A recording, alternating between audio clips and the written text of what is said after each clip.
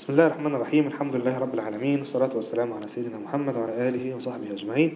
برحب بيكم في محاضرة جديدة من محاضرات الأنالوج أي سي ديزاين. والمحاضرة دي بقى هنبدأ نتكلم فيها كلام حقيقي على البيزك امبليفاير ستيجز. في الحقيقة المحاضرة دي أنا بعتبرها من أهم المحاضرات، يعني اللي هتقع منه المحاضرة دي هيفضل يعاني طوال الكورس، بعكس بقى اللي هيماستر المحاضرة دي وهتبقى عنده فيري انتويتيف وبيجي لها كده بمجرد النظر، هيبقى كل حاجة تقريبا بعد كده سهلة عليه، لأن مفيش تقريبا محاضرة بعد كده هتخلو من استعمال أحد الريزلتس اللي هنطلعها إن شاء الله في المحاضرة بتاعة البيزك امبليفاير ستيجز. هنعرف منها شورت كاتس هتساعدنا إن شاء الله طوال الكورس بتاعنا. فهتلاقيني بعد كده بقى في المحاضرات اللي قدام بقول لك الكارنت هيمشي هنا ومش هيمشي هنا، عشان هنا في لو ريزيستنس والجين ما بين النقطه دي بكذا، وهنا هيبقى في جين قليل وهنا هيبقى في جين كبير. كل الكلام ده جاي في الحقيقه من الريزلتس اللي هنطلعها من المحاضره بتاعه النهارده.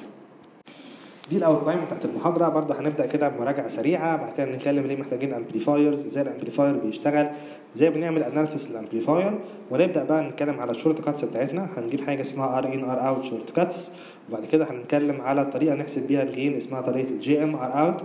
نطبق بقى الكلام ده اللي هي الشورت كاتس مع طريقه الجي ام ار اوت على البيزك امبليفاير توبولوجيز، كومن سورس والكومن جيت والكومن درين، وناخد برضو كده هنت سريع عن اللارج سيجنال بيهيفير.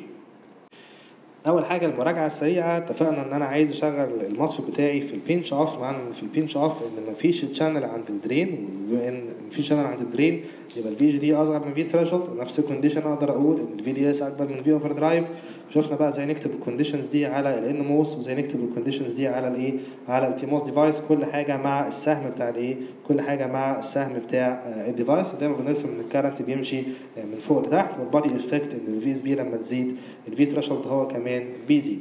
شفنا الاوبريتنج ريجنز، وان انا عايز اشتغل في الريجن دي اللي هي البينش اوف ساتوريشن، لكن بيكون عندي channel length modulation effect او ديبل effect، بتخلي عندي some dependence للكرنت على الايه، على الفي دي اس. ده كده اللارج سيجنال موديل، وده كده السكوير رول اللي احنا بنتكلم عليه على طول.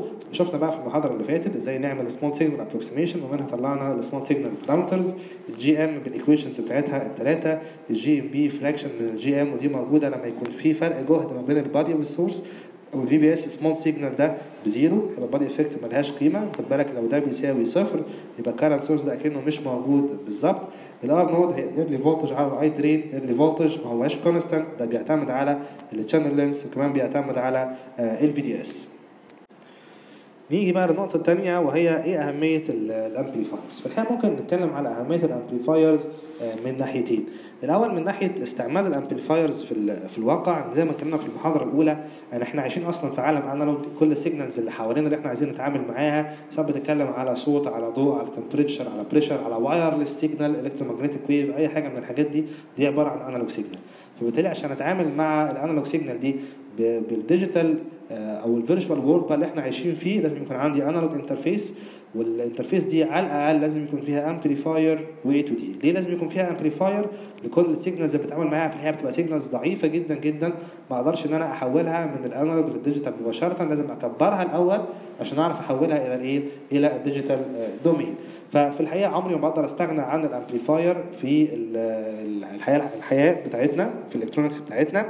ومش بس بقى في الانترفيس، لا ده في الباور مانجمنت برضو بحتاج امبليفايرز، في ابلكيشنز كتيره جدا في السيركتس بنحتاج امبليفايرز. ده كده من ناحيه ايه، من ناحيه استعمال الامبليفايرز في الديزاين وفي الابلكيشنز بتاعتنا. من الناحيه الثانيه بقى في الحقيقه واحنا بنتعلم ازاي نعمل ديزاين لامبليفايرز، هتلاقي ان انت بتعدي على كل الكونسبتس المهمه في الانالوج ديزاين. بتعدي على الكلام على سمول سيجنال موديل، على الفريكونسي ريسبونس، على الاستابيليتي، على الفيدباك. كونسبتس كتيره جدا هنتعلمها مع بعض في الكونتكست بتاع الامبليفاير ديزاين، لكن هي بقى هتفيدك بعد كده ان شاء الله بغض النظر انت هتعمل ديزاين لايه. يعني ممكن تعمل ديزاين لبلوك تاني خالص مالوش علاقه بالامبليفايرز، بس هتلاقي انك بتستعمل سبست من نفس الكونسبتس اللي انت اتعلمتها وانت بتتعلم الامبليفاير ديزاين. فخلاصه الكلام الامبليفايرز حاجه مهمه جدا جدا في البراكتيكال ابلكيشنز. والحاجه الثانيه ان انت لو اتعلمت تعمل ديزاين الامبليفاير صح، يبقى هتعرف تعمل ديزاين لاي انالوج سيركت ثانيه بطريقه سليمه. طب بالنسبه بقى للموسفيت بتاعنا، احنا عندنا 3 بيزك توبولوجيز للامبليفاير. التوبولوجيز دي هتعتمد على ايه؟ هتعتمد ان انا مدخل الانبوت فين وباخد الاوتبوت منين. فانا عندي 3 تيرمينالز اللي هم الجيت والسورس والدرين. لو دخلت الانبوت بتاعي على الجيت وخدت الاوتبوت من الدرين، هيبقى مين التيرمينال اللي فاضله؟ التيرمينال اللي فاضله هتكون هي السورس. عشان كده بنقول على السورس في الحاله دي ان هو كومن ما بين الانبوت والاوتبوت، وبنسمي التوبولوجي دي الكومن سورس. نفس بقى الحكايه، بس لو دخلت الانبوت عند الايه؟ عند السورس بدل الجيت، ساعتها هيكون التيرمينال اللي فاضله هي الجيت، عشان كده بنسمي التوبولوجي دي الكومن جيت. ولو خدت الاوتبوت بقى من عند السورس وسبت الدرين هو اللي ايه؟ هو اللي فاضي، يبقى الدرين في الحاله دي هيكون هو الكومن، وهنسمي التوبولوجي دي كومن درين، وليها اسم تاني في الحقيقه بنسميها السورس فولور، وهنعرف الاسم ده برضو معناه ايه. كل توبولوجي من دول بيكون ليها ابلكيشن معين. فالكومن سورس دي بتشتغل كفولتج امبليفاير وكارنت امبليفاير في نفس الوقت، يعني بتكبر الفولت وبتكبر الكارنت. التوبولوجي بتاعت الكومن جيت بتكبر الفولت لكن مش بتكبر الكارنت، فبالتالي بنسميها ان هي كارنت بافر، بتعدي الكارنت زي ما هو من غير ما تكبره. العكس بقى في الكومن درين، الكومن درين بتكبر الكارنت لكن مش بتكبر الفولت، بتسيب الفولت زي ما هو، عشان كده بنسميها فولتج بافر. وبرضه ان شاء الله هنشوف بقى كل الكلام ده بالتفصيل ان شاء الله في المحاضره بتاعتنا دي ان شاء الله في السلايدز اللي جايه. طيب عايزين نشوف بقى دلوقتي ازاي الامبليفاير بيشتغل. يمكن كنا شرحنا قبل كده بقى ان الفولتج كنترول كارنت سورس في حد ذاته اقدر استعمله كامبليفاير، ان هو بيحول لك الفولت الى كارنت، وباخد الكارنت ده امشيه في مقاومه كبيره فيرجع يتحول لفولت ايه؟ يرجع يتحول لفولت كبير. طب عايزين نشوف بقى الكلام ده بس بنطبق على مصفت متوصل في سيركت حقيقيه. طب تعالوا نشوف المصفت بتاعنا ده. التوبولوجي طبعا دي عباره عن كومن سورس توبولوجي. عرفت منين؟ ندخل الانبوت اهو من عند الجيت، واخد الاوتبوت من عند الدرين، والسورس هو الكومن، او السورس هو الكومن تيرمينال، عشان كده ده كومن سورس امبليفاير. طب الجيت فولتج بتاعي مكون من ايه؟ ركز في الحته دي عشان مهمه جدا.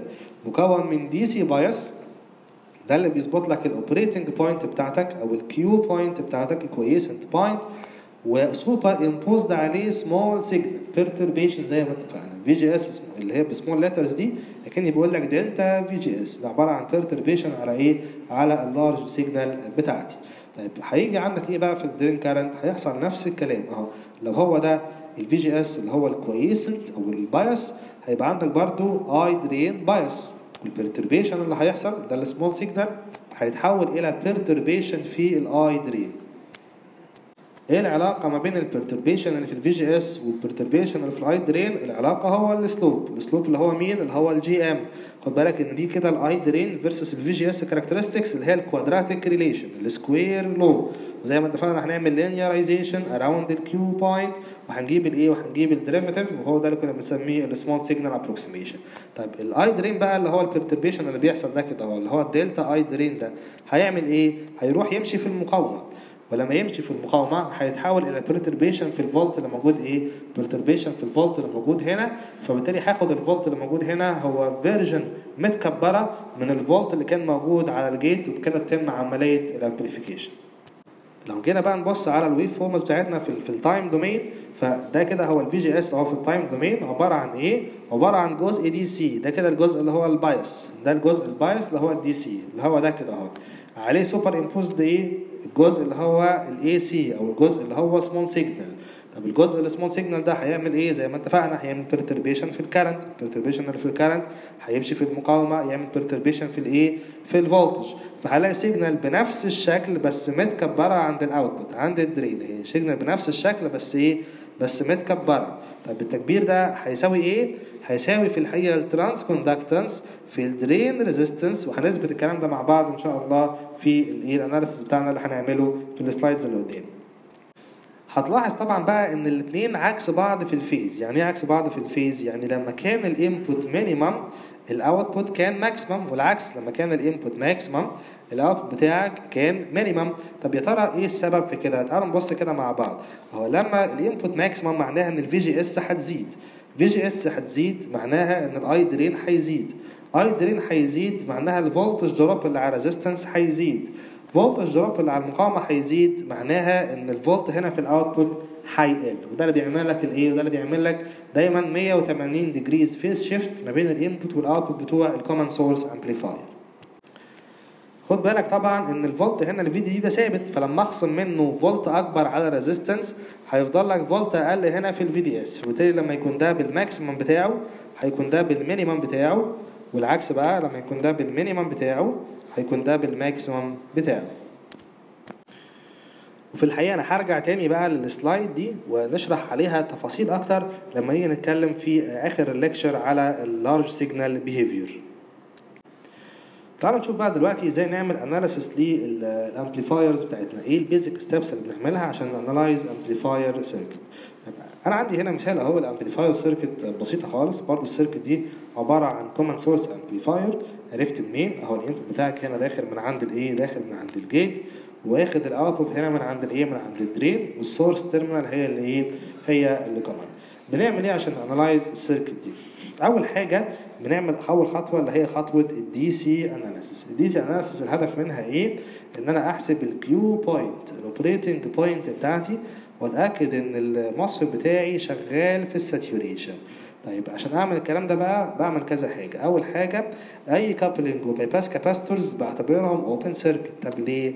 احنا عارفين ان اكس سي بتساوي 1 اوفر اوميجا سي، ولو انا شغال بي سي معناها اوميجا بزيرو، اوميجا بزيرو معناها اكس سي بكام؟ معناها اكس سي بانفينيتي، فبالتالي ده كأنه اوبن سيركت، ده كأنه اوبن سيركت، فبالتالي هتبقى السيركت اللي انا محتاج اعمل لها اناليسيس هي السيركت دي فقط لا غير. طيب بعد ما اعمل دي سي اناليسيس زي ما قلت بتشيك على حاجه مهمه جدا، ان انا شغال في الساتوريشن. ايه الشرط ان انا اكون شغال في البنش اوف ساتوريشن؟ ان الفي دي اس يكون اكبر من الايه؟ يكون اكبر من الفي اوفر درايف.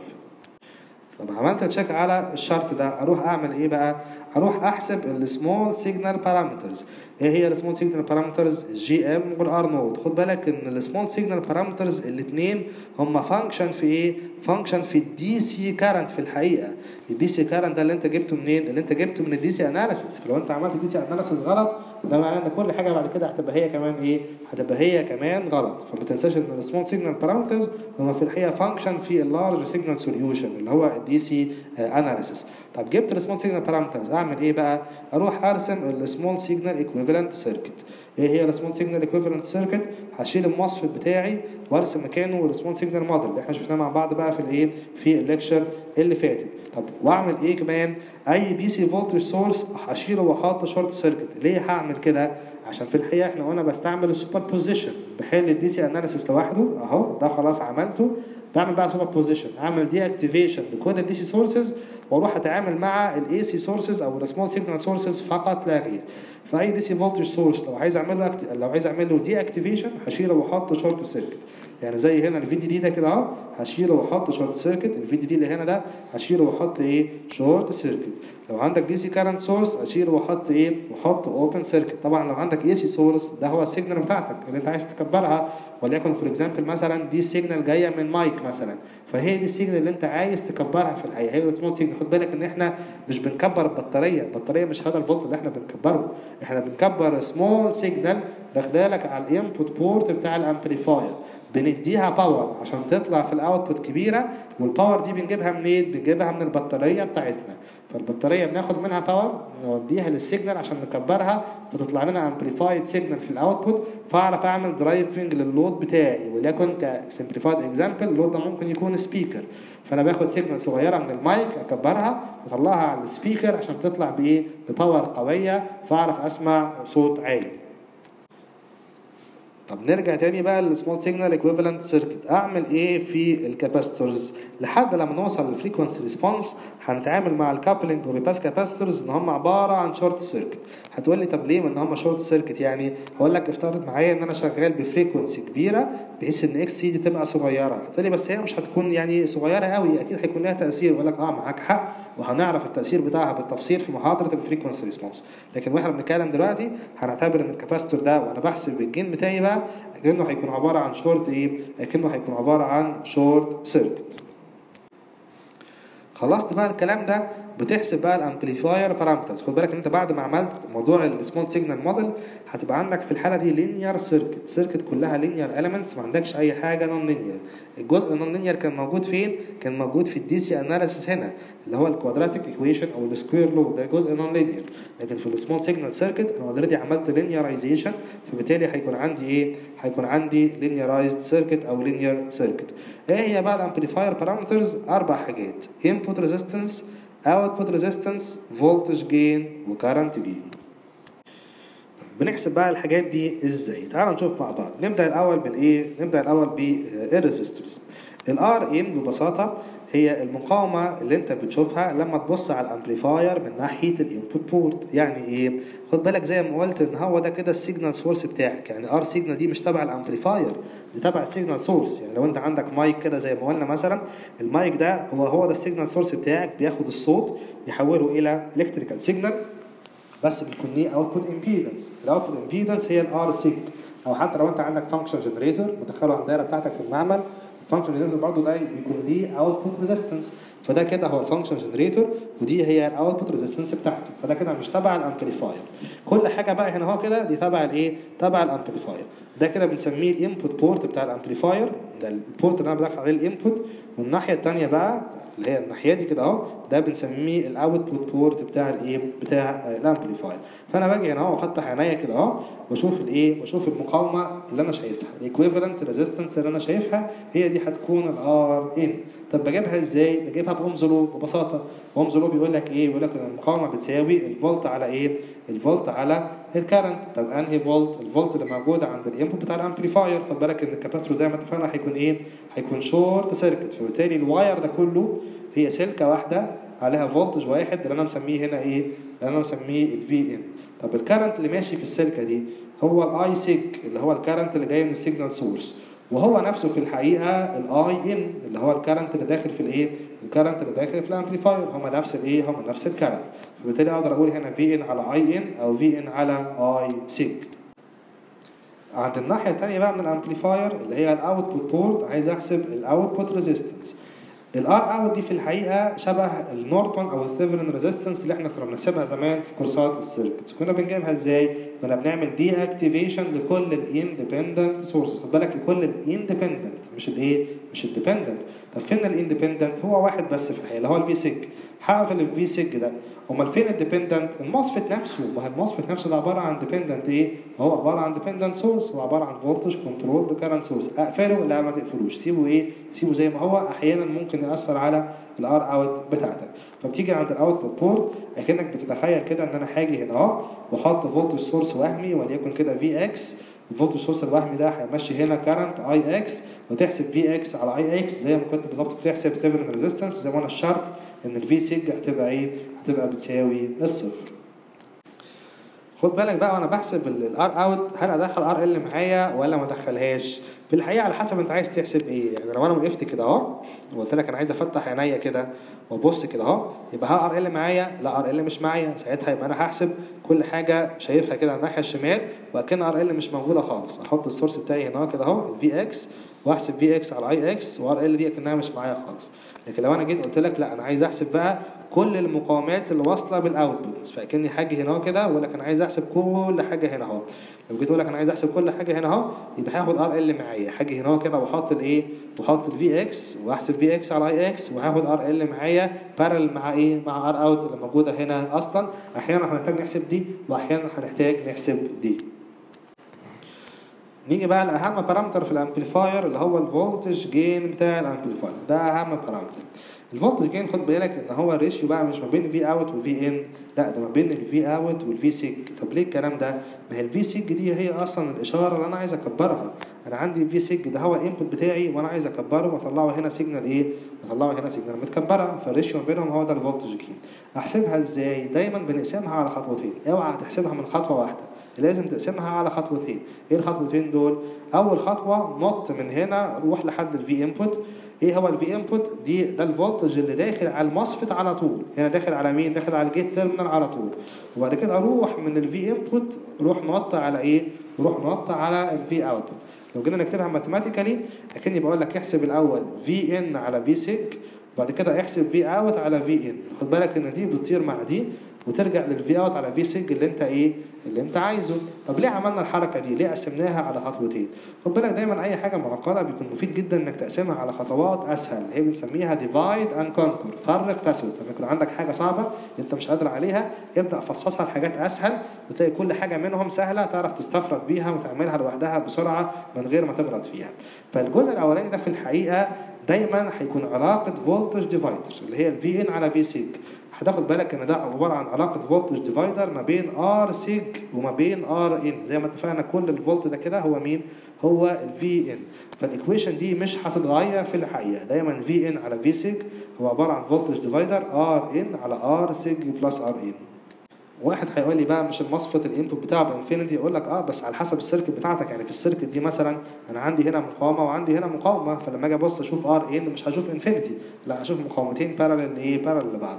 فاللي هيختلف من امبليفاير للتاني في الحقيقه هي معادله الار ان نفسها، لكن الفولتج ديفايدر ده هيكون هو مش هيختلف من امبليفاير للتاني. طب خلصت بقى اول جزء ده وجبته، وروح ادخل بقى على الجزء الثاني. الجزء الثاني ده اللي هو الفي اوت على الفي ان. الحاجه بقى الجميله اللي هنشوفها ان الفي اوت على في ان دي هي ليها بعض الصور المحدوده بتتكرر كتير قوي، هنحفظها مع بعض او هيبقى عندنا كده جدول نحط فيه نسمرايز فيه الريليشنز المهمه ونستعملها بقى زي ما احنا عايزين في اي امبليفاير. يبقى كده الموضوع ستريت فورورد بطريقه سهله جدا، اقدر اجيب الجين بتاع اي امبليفاير من غير ما اتعب خالص في الاناليسيس. الا طبعا لو عندي بقى امبليفاير توبولوجي اول مره اشوفها او شكلها متغير خالص، ساعتها لازم بقى تقعد تعمل كي بي ال وكي سي ال وتتعب شويه. نيجي بقى لاخر بارامتر اللي هو الكارنت جين او الاي اي. ايه هو الاي اي؟ هو الاي اوت على اي سيج. طب مين هو الاي اوت؟ حسب انا هرسمه لك ازاي. فهنا مثلا انا قلت الاي اوت، وده اللي في معظم الاحيان هيحصل، هو الكارنت اللي هيمشي في اللود. ودي حاجه المفيده في الحقيقه، زي ما اللود ده ممكن يكون هو السبيكر اللي هطلع فيها الصوت اللي انا عايز اللي انا عايز اكبره. فبالتالي الكارنت اللي هيمشي مثلا في المقاومه اللي هي الار دي ما يهمنيش في حاجه، انا اللي يهمني الكارنت اللي هيمشي في اللود بتاعي. اللود بتاعي ده الحاجه اللي انا عايز اطلع عليها السيجنال المتكبره. فهنا هو ده الاي اوت، فهتحسب اي اوت على اي سيج هيبقى هو ده الكارنت جين. طب هل محتاج اعمله اناليسيس لوحده؟ في الحقيقه لا. لو انت عندك الفولتج جين سهل ان انا احسب الكارنت جين مباشره. طب ازاي؟ ما هو الاي اوت ده لو انا طبقت اومز لو عباره عن ايه؟ عباره عن الفي اوت على ار ال. اهو هطبق اومز لو هنا اهو، يبقى الاي اوت هو في اوت على ار ال. طب الاي سيج هو عباره عن ايه؟ هو عباره عن الفي ان على ار ان. ما احنا اتفقنا مع بعض كده اهو ان الاي ان هو مين؟ هو الاي سيج، ما فرقوش عن ايه؟ هو ما فرقوش عن بعض. ففي ان على ار ان دي عندي لان انا اوريدي حسبت اوريدي حسبت ار ان قبل كده. طب هاخد هنا في اوت على في ان بقى لوحدها كده اهو، هتلاقي ان في اوت على في ان دي هي اللي انت اوريدي حسبتها قبل كده من هنا اهو. ودي ميزه ثانيه برضو ان انا قسمت حساب الجين على على خطوتين، ما عملتوش في خطوه في خطوه واحده، لان انا هاخد الجزء ده كده واعمل له ريوز وانا بحسب وانا بحسب الكارنت جين. اضرب الكلام ده في ار ان على ار ال يطلع معاك يطلع معاك الكارنت جين. طب تعالوا بقى نحاول نلخص الكلام اللي احنا قلناه ده. واحنا بنتعامل مع الامبليفايرز في الحقيقه بنعمل نوعين من الاناليسيس، بنعمل لارج سيجنال اناليسيس وبنعمل سمول سيجنال اناليسيس. سواء انت بتعمل هاند اناليسيس بايدك او سواء انت بتشتغل على سيميليتر، بتحتاج تعمل دي وبتحتاج تعمل دي.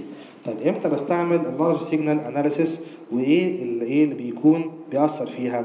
وانت بتستعمل لارج سيجنال اناليسيس هتلاقي اللي بيأثر عليك هو اللارج سيجنال موديل اللي هو النون لينير موديل اللي هو بالنسبه للموسفيت السكوير لو اللي احنا اتكلمنا عليه. العكس بقى في السمول سيجنال اناليسيس بتستعمل السمول سيجنال موديل اللي هو اللينيرايزد موديل اللي انا عملت له لينيرايزيشن عن طريق السمول سيجنال ابروكسيميشن. امتى بستعمل لارج سيجنال اناليسيس؟ وانا بحسب الدي سي اوبريتنج بوينت وانا بعمل ترانزيانت اناليسيس. ترانزيانت اللي هي السيميليشن مع التايم. امتى بستعمل السمول سيجنال اناليسيس؟ وانا بعمل الاي سي اناليسيس. الاي سي اناليسيس اللي هي بحسب منها الريسبونس بتاعت الدايره مع الفريكونسي، وبحسب بقى الامبليفاير بارامترز اللي هي الفولتج جين والار ان والار اوت والباند ويدز، كل الحاجات دي من الاي سي اناليسيس. هتاخد بالك بقى لما تيجي تستعمل السيميليتر ان الاي سي اناليسيس بتكون سريعه جدا. طب ليه سريعه جدا؟ لان الدايره بتاعتك لينير، وحل الدايره لينير بيكون حاجه سريعه وسهله قوي. والعكس بقى الترانزيانت بتكون بطيئه جدا. ليه بطيئه جدا؟ لان الدايره بتاعتك نون لينير، الحل بتاعها بياخد خطوات اطول بكتير عن طريق النيوميريكال ايتريشنز. في الاي سي اناليسيس زي ما اتفقنا بحسب الجين والار ان والار اوت والكرنت جين والحاجات دي كلها. في اللارج سيجنال اناليسيس بحسب البايس بوينت، ودي لا غنى عنها، لان من غير البايس بوينت في الحقيقه اصلا مش هعرف اعمل اي سي اناليسيس. انا محتاج البايس بوينت عشان اروح اصلا ارسم السمول سيجنال ارسم السمول سيجنال موديل. ممكن احسب بقى السيجنال سوينج من الترانزيانت، احسب الديستورشن من من الترانزيانت او السلو ريت او بعض البروبرتيز الثانيه المهمه حسب بقى نوع السيركت بتاعتك. وانت بتشتغل لارج سيجنال بتاخد معاك الدي سي سورسز، سواء بقى بتكلم على دي سي فولتج سورس او دي سي كارنت سورس. وانت بتعمل سمول سيجنال اناليسيس بتعمل لهم دي اكتيفيشن، يعني لو دي سي شورت سيركت، لو دي سي فولتج شورت سيركت، لو دي سي كارنت اوبن سيركت.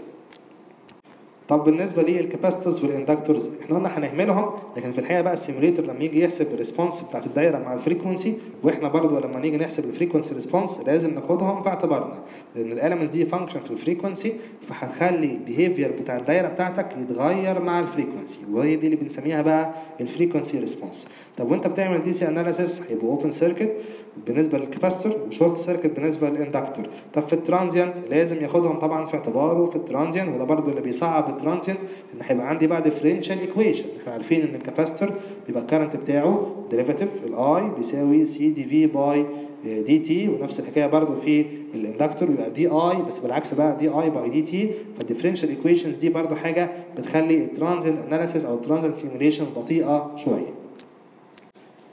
طب ليه في الدي سي بعتبرهم اوبن سيركت وفي الترانزيانت لا؟ عشان في الدي سي الفولت ثابت، فبالتالي التفاضل ده هيديك زيرو والكرنت هيكون بزيرو، فالكاباسيتور اوبن سيركت. لكن في الترانزيانت انا بدخل سيجنال بتتغير، سواء بدخل رامب بدخل ساين ويف، فعندك فولت بيتغير يبقى الكرنت اللي ماشي في الكاباسيتور على هيكون بزيرو؟ لا مش هيكون بزيرو، وبالتالي ما اقدرش ان انا اهمل الكاباسيتورز والاندكتورز وانا بعمل ترانزيانت اناليسيس. طب تعالى ناخد بقى مثال بسيط كده نعمل اناليسيس لفيري سيمبل امبليفاير سيركت. طيب السيركت دي عباره عن كومن سورس امبليفاير برضو، بس بقى ما فيش فيها اي حاجه غير الترانزستور فقط لا غير، فهي سيركت بسيطه جدا. طيب المفروض اعمل ايه؟ اول حاجه زي ما انا المفروض ابدا بالدي سي اناليسيس وابقى اتاكد ان هو شغال في الساتوريشن. انا هتجنب الخطوه دي، وفي الحقيقه في معظم السيركتس بتاعتنا دايما افرض ان هم شغالين في الساتوريشن unless otherwise stated، يعني اي مساله او اي حاجه نحلها مع بعض هنفرض ان انا عملت البايسنج بوينت بتاعتي بطريقه سليمه. بعد كده هنركز اكتر على ايه؟ هنركز اكتر على الاي سي اناليسيس او السمول سيجنال اناليسيس، بس ده لا يقلل من اهميه البايسنج. لو البايسنج مش مظبوط زي ما قلنا كل حاجه هتبقى بايظه وكل حاجه هتبقى مش مظبوطه. وفي السيميوليشن برضه نفس الحكايه، اول حاجه تعمل لها ديباجنج في السيميوليشن هي البايس بوينت. لو البايس بوينت مظبوطه في الغالب هتلاقي كل حاجه بعد كده مظبوطه.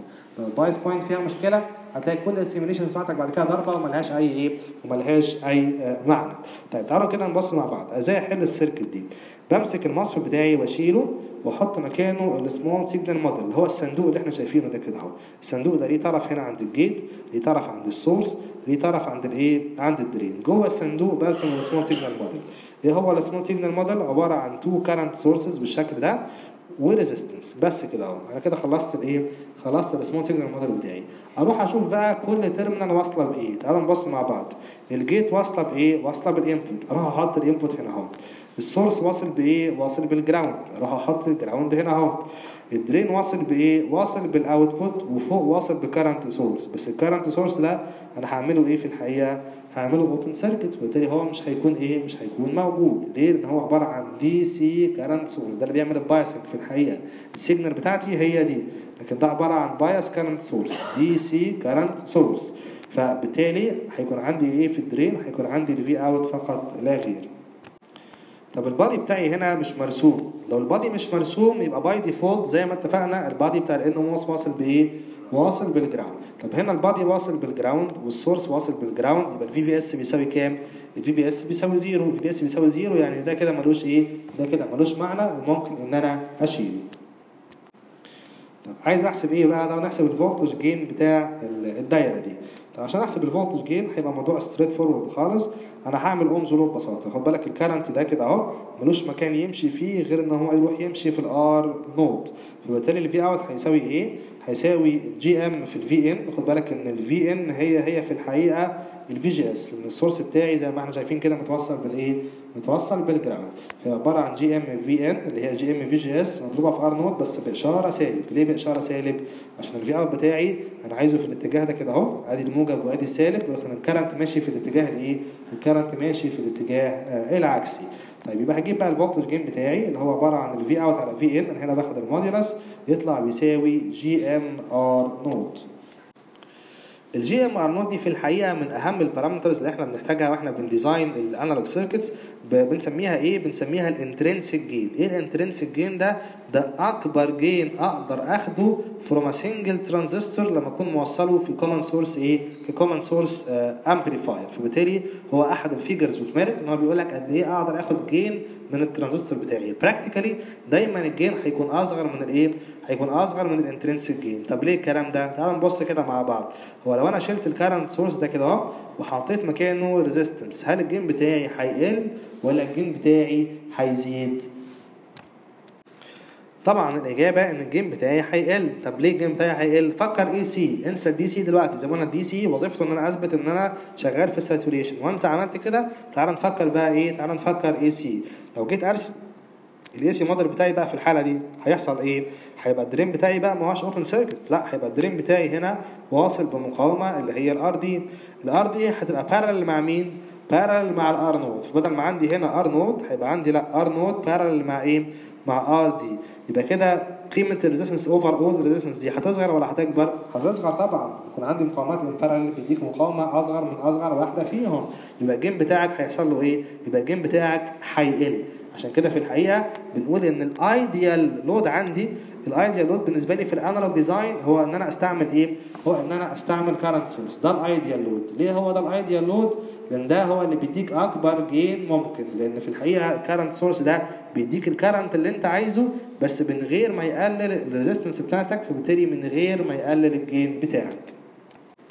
من الحاجات بقى المهمه جدا جدا اللي محتاجين نتعلمها ان احنا نعمل دايركت اناليسيس على السكيماتكس. يعني ايه الكلام ده؟ لما يكون عندك دايره بعد كده ودايره فيها 10 ترانزستورز او 20 ترانزستور، هيبقى حاجه صعبه جدا ان لم يكن مستحيله انك تقعد بقى تشيل كل ترانزستور وترسم مكانه السمول سيجنال ايكويفالنت سيركت. هياخد منك وقت طويل جدا وهتغلط وانت بترسمها، في الاخر هتطلع حاجه ملهاش اي معنى. المفروض اعمل ايه؟ المفروض تعمل اناليسيس على السكيماتيك مباشره اللي هو بنسميه دايركت اناليسيس اون سكيماتكس. طب يعني ايه الكلام ده؟ عشان نفهم بقى الموضوع ده تعالى نرسم كده السمول سيجنال موديل مع الترانزستور. هو احنا بنعمل ايه؟ المفروض ان احنا كنا بنقول زمان ان انا بشيل الترانزستور اللي هو بالاحمر ده واحط مكانه السمول سيجنال موديل اللي هو بالاسود. طب ايه معنى السمول سيجنال موديل؟ تعالى كده نفكر مع بعض. معناه ان انا عندي كارنت بيمشي اللي هو الكارنت بتاع الفولتج كنترول كارنت سورس. في الحقيقه مش واحد بس، لا ده ايه؟ ده اتنين. دول في الاخر المفروض يمشوا في الايه؟ يمشوا في الدرين. طب بسيطه خالص، مش لازم ارسمهم، شيلهم خالص ما ترسمهمش، وتعالى هنا عند الايه؟ وتعالى هنا عند الدرين واعمل لي سهم كده اهو واكتب لي جي ام في جي اس بلس جي ام بي في بي اس اهو. اكني بقول لك في كارنت ماشي هنا ما تنساش، بس مش لازم تقعد ترسم لي ايه؟ مش لازم تقعد ترسم لي كارنت سورس. الكارنت ماشي في الموسفيت اللي هو عباره عن فولتج كنترول ده ايه؟ عباره عن فولتج كنترول ده كارنت سورس. طب والمقاومه؟ سيب المقاومه امرها بسيط مش قصه، سيبها. ممكن ترسمها على اي سكيماتيك بطريقه ايه؟ بطريقه سهله. طيب والجيت؟ الجيت اصلا اوبن سيركت مش محتاج ترسم اي حاجه. طب والبادي؟ شوف بس انت الفولتج ما بين البادي والسورس بكام، وهو ده الفولت اللي انت هتعوض بيه فين؟ هتعوض بيه في الايه؟ في المعادله دي. وخلص الايه؟ وخلص الموضوع. وفي بعض السيركتس بقى في الحقيقه هنلاقي حاجه لطيفه قوي. هنلاقي ايه؟ هنلاقي ان الجيت بتبقى واصله بالجراوند. طب دي معناها ايه؟ هتفرق معايا في ايه في الاناليسيس بتاعي؟ خد بالك لو الجيت واصله بالجراوند والبادي بتاعتنا بتبقى دايما واصله بالجراوند، لان احنا بنوصل البادي زي ما اتفقنا اصلا بالجراوند، او حتى يعني في اسوأ الاحوال بنوصلها بدي سي سورس اللي هو برضه بيكون عباره عن اي سي جراوند. فمعنى ان الجيت واصله بالجراوند والبادي واصل بالجراوند ان الجيت والبادي هما نفس التيرمينال في الحقيقه. طب ده معناه ايه؟ معناه ان الفي بي اس هي الفي جي اس، ما الجي والبي زي بعض بالظبط. فالفي جي اس هي الفي بي اس، مفيش اي ايه؟ مفيش اي اختلاف ما بينهم. طب ده برضه هيفرق معايا في ايه؟ هيفرق معاك ان انا ممكن اجي هنا بقى واشيل الفي بي اس دي كده اهو واكتب مكانها في جي اس. يبقى انا كده غيرت حاجه؟ لا ما غيرتش حاجه. طب واعمل ايه كمان؟ خدها كومن، يبقى عندك جي ام بلس جي ام بي، والكلام ده مضروب في مين؟ والكلام ده مضروب في ايه؟ مضروب في في جي اس. طب برضه هتفرق معاك في ايه؟ تفرق معاك في حاجه مهمه، وهي ايه؟ ان انا ممكن اعمل بقى الاناليسيس بتاعي باستعمال الجي ام فقط لا غير، وفي الاخر بعد ما اخلص الاناليسيس اشيل الجي ام واحط مكانها ايه؟ واحط مكانها جي ام بلس جي ام بي، ان هم في الحقيقه مجموعين على بعض. كاني بقول ان انا عندي هنا ايه؟ كاني بقول عندي جي ام داش مثلا، حيث الجي ام داش هي الجي ام بلس الجي ام بي. فيبقى هنا ان انا اخد البادي افكت انتو اكونت هتبقى عمليه سهله جدا، بس خد بالك ده بشرط زي ما قلنا ان الجيت تكون واصله بالجراوند. لو الجيت مش واصله بالجراوند فالكونديشن ده كده مش هيكون فاليد، وبالتالي لازم اعمل اناليسيس لايه للجي ام والجي ام بي على حده من غير ما الخبط ما بينهم. نطبق بقى الكلام ده، نشيل الايه، نشيل السمول سيجنال ايكويفالنت سيركت دي، وزي ما قلنا بقى الفولتج كنترول كارنت سورسز هم ببساطه عباره عن السهم ده اهو، السهم ده كده هم دول الفولتج كنترول كارنت سورسز، عباره عن تو كارنتس جي ام في جي اس بلس جي ام بي في بي اس، والمقاومه هرسمها بارل مع الترانزستور بتاعي بالشكل ده. يبقى انا كده خلصت في الحقيقه السمول سيجنال موديل من غير ما اقعد ارسم حاجه جديده، والكلام ده ممكن تعمله على السكيماتكس مباشره. طب تعالوا كده نطبق نفس الكلام على ايه، على السيركت اللي احنا خدناها اللي هي السيركت بتاعه الانترنسيك جين او الكومن سورس امبليفاير. في حاله ان اللود بتاعي عباره عن كارنت سورس اعمل ايه؟ تعالوا كده نبص مع بعض بالراحه. احنا اتفقنا ان انا هعمل الاول السمول سيجنال موديل، بس مش هرسمه بقى برسمه جديده، هي على نفس الرسمه. هو ان انا عندي هنا كارنت، الكارنت ده بيساوي جي ام في جي اس بلس جي ام بي في بي اس. خلاص انا كده حطيت التو كارنت سورسز بتوعي. بعمل ايه كمان؟ واقوم جاي هنا اهو كده واعمل الار نودز. انا كده خلصت السمول سيجنال ايكويفالنت سيركت. انا ناقص اشوف ايه؟ اشوف الفي جي اس بكام والفي بي اس بكام. تعالوا نبص كده على الدايره مباشره، ادي الجيت وادي السورس. يبقى الفي جي اس هنا اهو ما هي الا الفي ان زي ما احنا شايفين. طب والبادي، البادي واصل بالجراوند، هو المفروض يترسم هنا في النص، بس عشان الزحمه انا هجيبه هنا اهو كده لكن البادي واصل بالجراوند. يبقى الفي بي اس بيساوي كام؟ الفي بي اس بيساوي 0. يبقى بالتالي اقدر اروح اشطب على ايه؟ اقدر اروح اشطب على الكارنت سورس الثاني ده او امسحه اهو بالشكل ده. انا كده خلصت السمول سيجنال ايكويفالنت سيركت. طب الكارنت بقى بتاعي اللي هو جي ام في جي اس، عم نكتبه كده قريب من الايه؟ نكتبه قريب من السهم اهو جي ام في جي اس. هيعمل ايه؟ ما هو ملوش اي مسار يمشي فيه غير ان هو يلف كده اهو. طب ولما يلف كده اهو هيعمل ايه؟ هيعمل لك الفي اوت بتاعك بقى. هو انت تحت عندك ايه؟ تحت عندك جراوند، انظروا اضرب الكارنت في الايه؟ اضرب الكارنت في الريزيستنس. يبقى الفي اوت هيساوي ايه؟ هيساوي الكارنت بس باشاره سالب ماينس جي ام في جي اس مضروب في مين؟ مضروب في الار نوت اللي هي الايكويشن اللي احنا كنا مطلعينها ايه قبل كده. هات بقى في اوت على فين هيديك الجي ام ار نوت اللي هو الانترنسيك جين بتاعك. فاقدر كده ان انا احسب الجين من غير ما اقعد ارسم سمول سيجنال ايكويفالنت سيركت. اللي احنا بقى عملناه ده هو اللي هيخليك تعرف تعمل اناليسيس لكومبلكس سيركتس من غير ما تقعد بقى تضيع وقتك، وتقدر تجيب الريزلت باي انتويشن وبمجرد كمان النظر.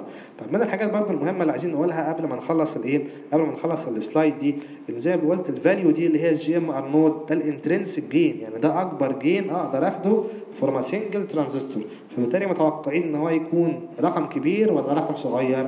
اكيد متوقعين ان هو يكون رقم كبير. عشان كده من احد اهم الابروكسيميشنز اللي بنستعملها في الانالوج ديزاين هو ان الجي ام ار نود اكبر بكتير من الواحد. ده اهم ابروكسيميشن هنستعمله في الكورس بتاعنا، وبنستعمله في الحقيقه في الانالوج اي سي ديزاين عموما. ممكن اجيب الجي ام من الناحيه الثانيه واكتبها بالشكل ده. طب خد بالك ان ار نود دي ريزيستنس، 1 اوفر جي ام دي 1 على كوندكتنس، يعني برضو ايه؟ برضو ريزيستنس. ار نود اكبر بكتير، عشان كده بقول على ار نود دي ان هي هاي امبيدنس، والعكس بقول على 1 اوفر جي ام ان هي لو ايه؟ ان هي لو امبيدنس. خد بالك بقى ان كلمه هاي ولو هنا هي عمليه ريلاتيف. يعني ايه؟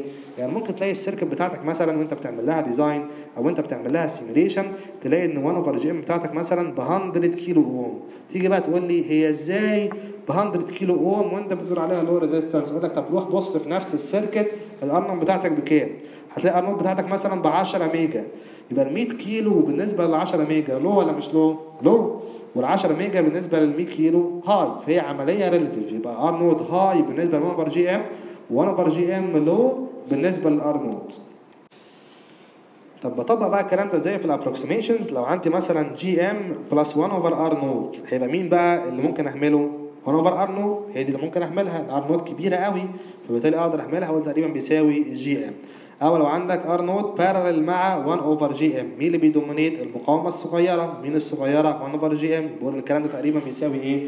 بيساوي 1 اوفر جي ام.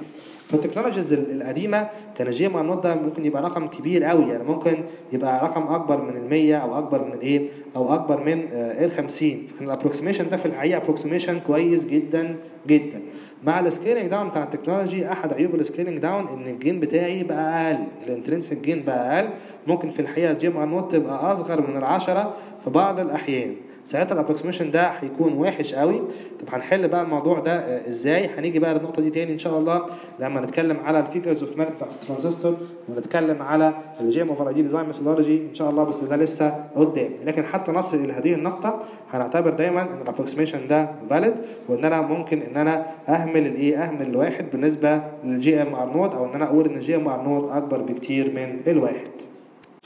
وقبل ما نسيب بقى السلايد دي، اوعى تنسى وانت بتعمل اناليسيس اون سكيماتكس ان انا بعمل دي اكتيفيشن لكل الدي سي سورسز. فالاي دي سي ده اللي هو دي سي كارنت سورس اعمله دي اكتيفيشن ازاي؟ ان انا اخلي الكارنت بزيرو. اخلي الكارنت بزيرو يعني اخلي دي كده عباره عن اوبن سيركت، فبالتالي مفيش كارنت هيمشي فيها على الاطلاق. كده بقى نكون وصلنا لنهايه الجزء ده في المحاضره. ان شاء الله بقى في الجزء الجاي هنشوف مع بعض الار ان ار اوت شورت كاتس اللي هتساعدنا ان احنا نعمل ديزاين باي انتويشن، وبمجرد النظر اقدر ان انا اشوف البيهيفير واعرف البيهيفير بتاع الامبليفاير بتاعي.